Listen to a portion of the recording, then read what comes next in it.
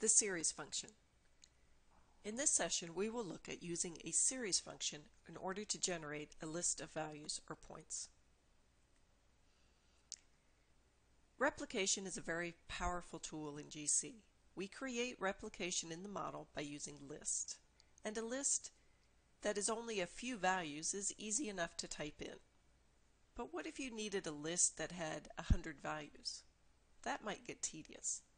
Or what if you wanted to control the increment and be able to change it? The series function is a method of generating a list of values by defining a start value, a limit, and an increment. There are actually many functions built into GC. A series is one of the most used functions. Functions use parentheses to define their inputs. So a series function is written like this: series, parentheses, and then a start value, comma, a limit value, comma, and the increment value, and a close parentheses. For example, we might write series, parentheses, 0, which would be the start value, 21, which would be the limit, and 3, which would be the increment. That would give us a list of values: 0, 3, 6, 9, 12, 15, 18, 21. 0 being the start value, 21 being the end value or the limit, and they're incremented at a value of 3. There are several variations on the series function. The first is a series uniformly. This also returns a list of numbers from a start value, a limit, and an interval. However, the increment is adjusted to fit a whole number of points between the start and the limit. So a series uniformly function is written like this. For example, you might have a series uniformly of 0, 21, 4.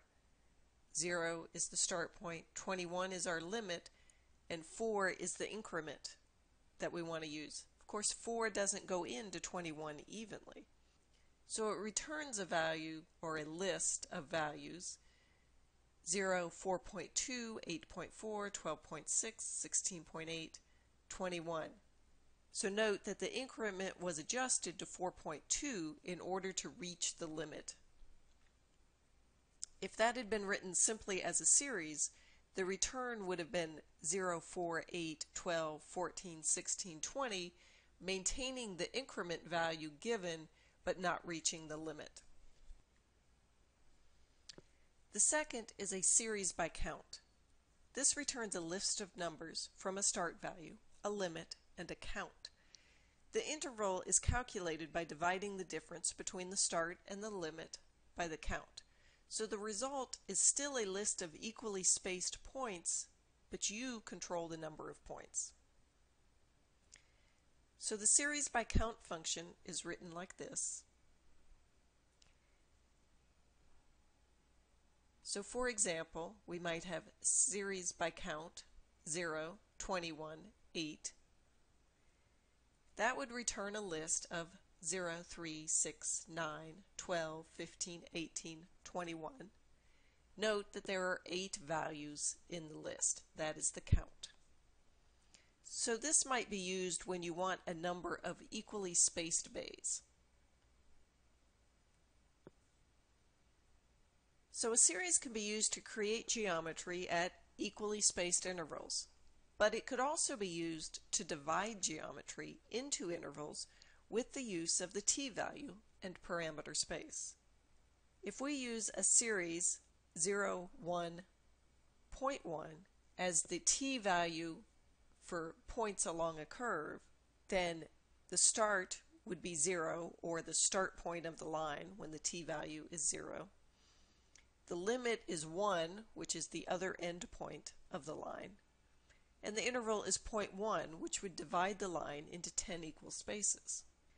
If we were to change the length of the line, we still have 10 equal spaces between the points. If we were to change the interval to 0.2, then we have 5 equal spaces between points. We could do the same on a curve, keeping in mind what we learned about t-values on curves. Their space is affected by the tightness of the curve. Remember, if this was the basis for faceting panels on the curves, you would want smaller panels or facets where the curve was tighter, and larger panels or facets where the curve was less tight. Again, if we move the curve, the points redistribute along the curve, but we still have 10 spaces. If we change the interval to 0.05, then we have 20 spaces. We could do the same on a surface, keeping in mind what we learned about t-values on curves. The same is true for curved surfaces. On surfaces, you will use the technique by UV parameters on surface. Define the U value and the V value with a series. This will result in a grid of points. Remember, when defining a t-value with a series, the start is 0, the limit is 1, and the interval determines how many spaces the object will be divided into.